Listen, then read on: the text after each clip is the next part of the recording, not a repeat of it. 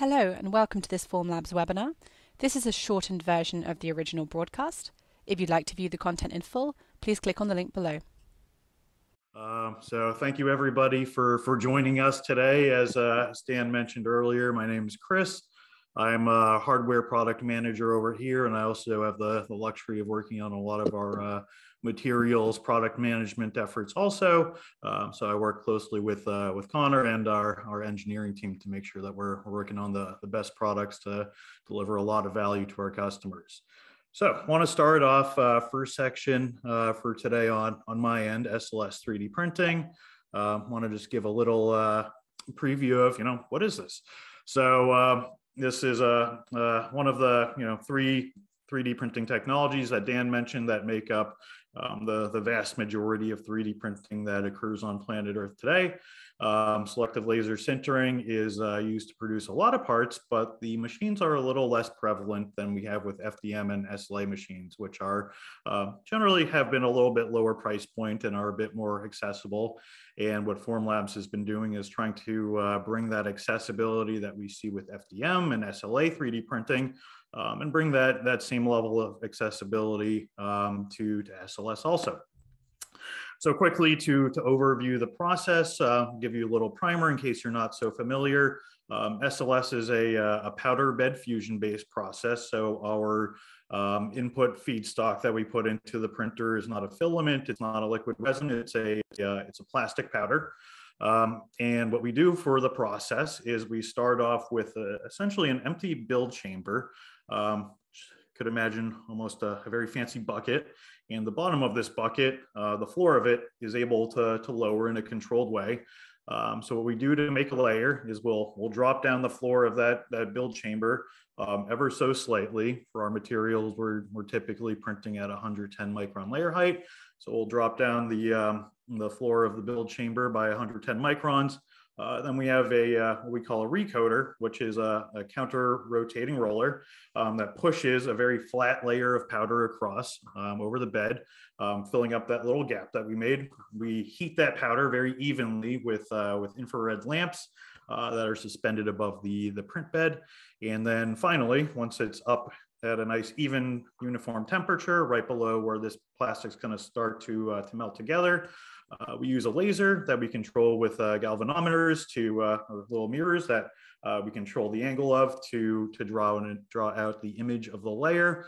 And you can see on the right side here kind of what that looks like. And then to build up a whole part, we repeat that process over and over again in the fashion of 3D printing to build up our final geometry. So a few of the top line benefits, some of the things that really I personally love, at least about SLS. First is that you're working in thermoplastics. We're typically working with nylons, especially on Fuse series printers. And the beauty of this is, with some other 3D printing processes, sometimes we get to use familiar materials. FDM is a great case in point for this, where we're using materials, thermoplastics that have been used for a long time. And we have the luxury of using, thermoplastics here. Nylons are a relatively familiar material. A lot of the products we see around us in our day-to-day lives are made of nylons. But also we have this kind of added benefit of the process of being able to achieve higher geometric complexity almost for free. And we'll elaborate a little bit more on this slide here.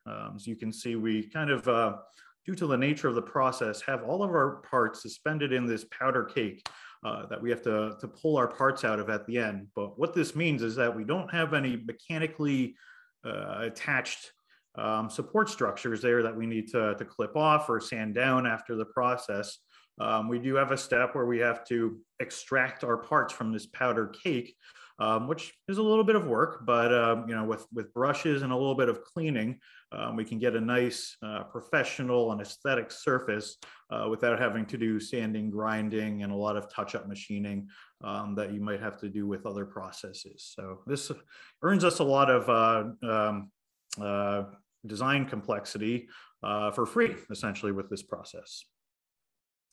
And then finally, one of the big things I really love about SLS is that I can print a lot of things, since we can essentially nest parts, at will within this powder bed cake.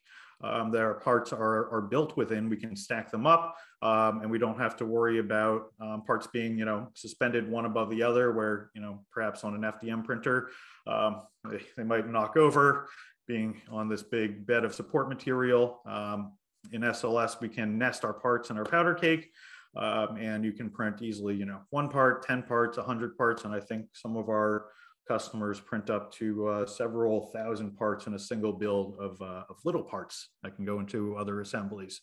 So you're able to really get a lot of parts out and print them in roughly a day or so. So we have a little product overview for what we offer. We have the Fuse series printers that Formlabs offers today. They're really designed to be office friendly, workshop friendly. We've done a lot of work to make sure that you can have these machines nearby in your office space, your workshop space, and have the peace of mind that these are products that you don't really have to worry about operating right next to you. So that's one of the key benefits, is we're really focusing in on making it so you can put these machines anywhere, fit them through a standard doorway, plug them into a standard outlet, use active ventilation and air filtering to make sure that you can have these not necessarily in a dedicated room, but nearby. Another benefit is that we found that our customers have really fallen in love with this product and overall technology for being able to produce rapid prototypes, rapid tooling, kind of this bread and butter of 3D printing applications traditionally. And now they're finding they can make even better prototypes, even better tools. But it also has served as expanding out what our customers do with 3D printing, where some are using it for small run production, for some components that go into other assemblies, and maybe that's their final manufacturing method for this. But it also can serve as a bridge in case you want to print out perhaps a couple hundred, couple thousand components as you're waiting for perhaps injection molded tooling, and this can serve as a bridge on early batches to production in some cases. Then finally, very easy to use, plug and play. We're using the same preform software that Formlabs has worked very hard to make a very streamlined, easy experience. There's a little bit of setup, but the day that you receive Fuse, you can open up the box, set it up, and be printing your first parts on that same day. It's not a multi-day, not a complicated setup. Then a little compare and contrast. We have 2 SLS 3D printers. One's Fuse 1, the other one's the Fuse 1 Plus 30 watt, which we released Fuse 1 back in January of 2021. And Fuse 1 Plus 30 watt we released back in last July of 2022. And for the Fuse 1 Plus, a few of the changes I want to highlight here are first, we upgraded the laser to a 30 watt laser, which almost doubles our print speed. So you can get your parts out a lot faster. We've upgraded our powder handling system and our hopper and how we deliver powder into the printer itself. And this has enabled us to add new materials to the workflow, particularly carbon fiber nylon. I'll let Connor dig into that a little bit more later on. And then finally, we've added the ability to purge out the oxygen inside the printer with inert gas, which allows us to have better material properties and better material recyclability and reusability. So I want to just step through the workflow to demystify to maybe those who have not experienced this before. But we start off in Preform, which is the same software that we use for our SLA 3D printers, the Form product line. And we're able to accept STL and OBJ file types. And we really take a lot of the technical aspects away so that you don't have to worry about speeds, feeds, all the things that a trained operator really needs to figure out over months or years and become a really skilled professional at. We really try to focus in on making this a click and print experience as much as we possibly can. So we give some, kind of the standard controls you'd expect. You can grow your parts, shrink them down, rotate, scale in each direction, change your orientation view. We've also added the ability to array parts. So you can, if you start with one part, add many to a build, and then the ability to nest those. So optimize so that you're optimizing for your print time by packing these parts together efficiently. Next, we prepare our printer. One of the things that I really love about Fuse is that we also make this a process where you don't have to memorize it, you don't have to learn it. You can be trained on it the first time, but we keep these instructions on printer preparation on the user interface, and they pop up every time you want to start a print job. So we'll tell you for every print job, make sure you have your build chamber in there. So you need that to print. Take a look at your optical cassette to make sure that it's not clouded or doesn't have any debris on it, because if your laser is going through the optical cassette, which essentially serves as a little window to keep the delicate optical components away from and prevent them from being contaminated by any products from the printing process. This optical cassette forms the protective barrier between, so it's good to take it out, take a look, looks clean, put it back in. And then make sure your hopper is full of powder so that you have enough material in the printer to finish your print. So these are steps we look at every time, but pretty straightforward. We just make sure we have a build chamber, make sure we have enough powder, and make sure that, that the optics look nice and clean. From there, all you have to do is hit print right on the user interface. You hit the print button on the job that you just uploaded, and Fuse takes care of everything from there. We have a nice video stream so that you can see on the user interface and also remotely what's happening with the printer at any given moment in time, and keep an eye on things. Also, since it's a laser device, we don't have any windows into the volume itself. So this is another aspect that drives a little bit of extra safety, so we don't have to worry about stray laser beams hurting somebody. It's all contained, and the only viewable way to look into the printer is through this video camera, so inherently safe.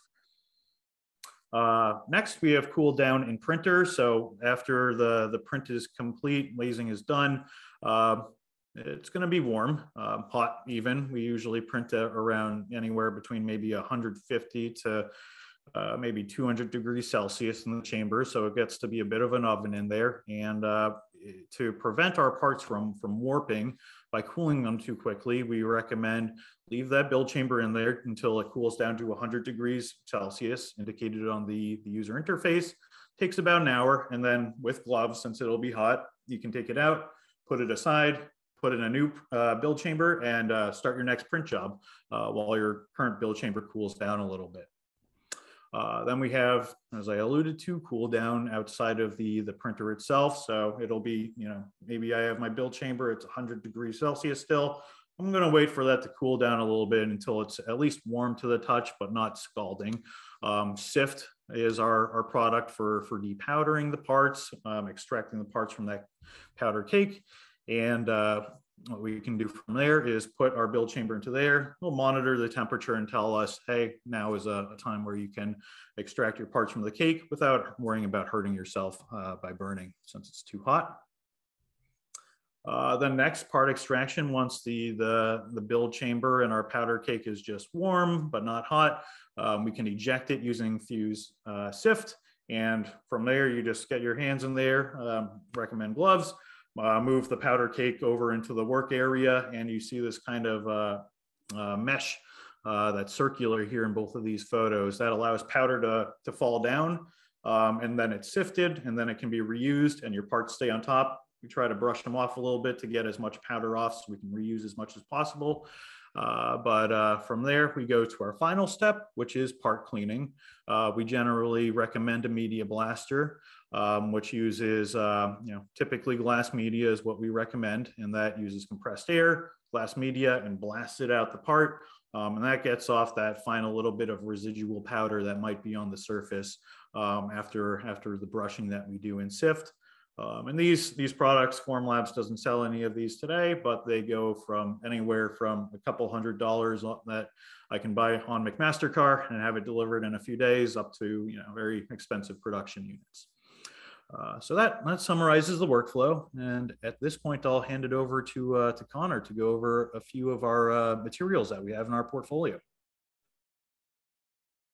Thank you for tuning into this webinar preview from Formlabs. To view the content in full, please click on the link below.